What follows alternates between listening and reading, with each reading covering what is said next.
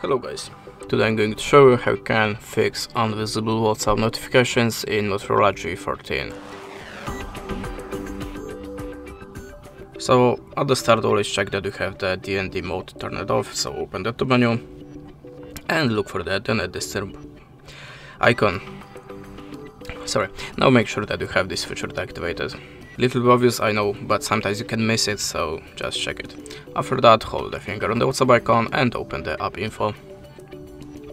Choose notifications, of course you have to turn it on, and after that go to the additional settings in the app and make sure that you have activated high priority notifications here and here.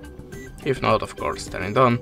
As you can see, there we have all the switchers now, so remember to switch them all to the active position.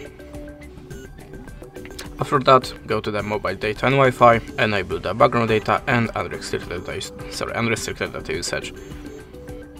After that, you can also try to clear WhatsApp application storage, so go to the storage and cache and choose clear storage. Tap on the OK. After that, you have to log in again to the WhatsApp app and check your notifications. If you still don't see your alerts, you can also try to reset your network settings, so go to the system in the settings and choose the reset options. As you can see, you have a network settings, so just tap on it and choose reset settings. Configure pattern or decode and tap on this button again. In the last step, try to update your system. So go to the settings, choose the app on phone.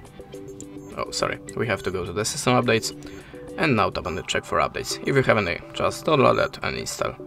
And that's it. Thanks for watching, leave us a like or a comment and goodbye.